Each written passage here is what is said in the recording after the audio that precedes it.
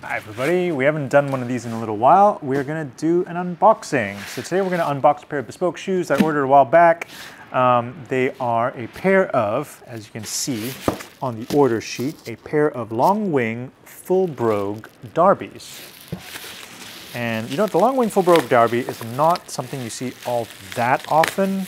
My colleague Jan ordered one from himself years ago, and I just thought it was such a beautiful shoe, so I had to get one for myself too.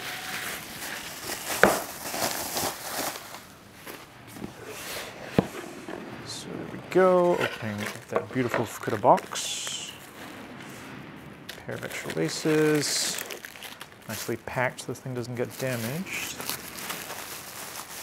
Oh, I'm excited.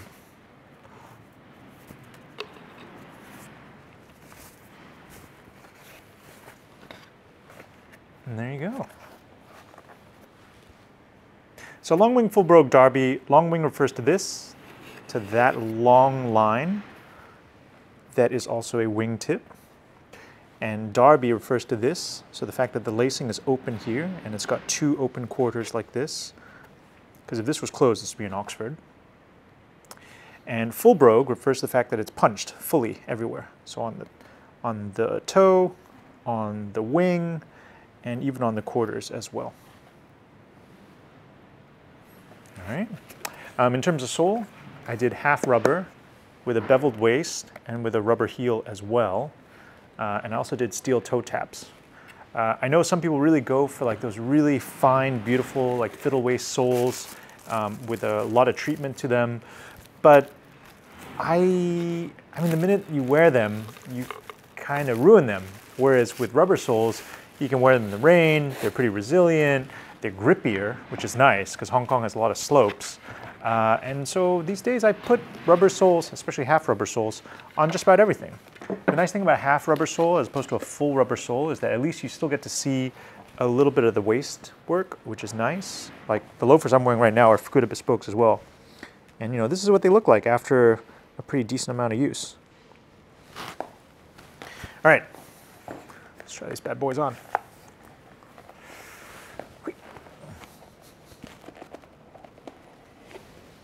Now that I think about it, I should have unlaced it before I pulled the shoe tree out. This is on my Bespoke last, and you might notice that my Bespoke last is very spade shaped. You know, I like having a lot of space in the toes. I prefer comfort at the expense of, you know, a sleek looking shoe. But I think that once you have this on the foot, it should look quite a bit more elegant than you might expect. Alrighty.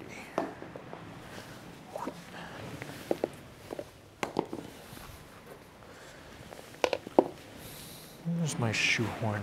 There it is. Ooh, that's nice. So you know what's interesting? Like I was mentioning just now, the shoe looked a little wide at first, but once you actually put your foot in, because it's pulling the entire upper upwards, you know, because suddenly the shoe has a lot more volume in it, it actually ends up looking much sleeker than you might expect. I think the proportions of this shoe are also really interesting. They're a little unusual in that some might expect the wing to come down a little bit further, but actually given the width of the shoe at the toes for my personal last, I think that this balance of proportions actually makes a lot of sense. You know, because you imagine this came up further, the toe would actually look too small instead. Man, these feel great. All right.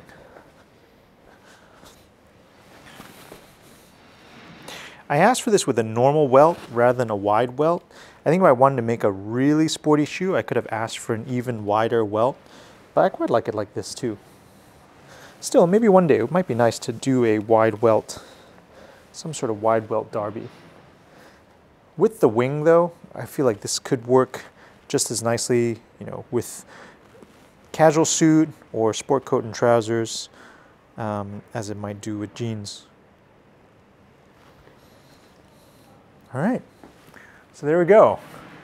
I'm very pleased with my Yohei Fukuda Bespoke Longwing Derbies.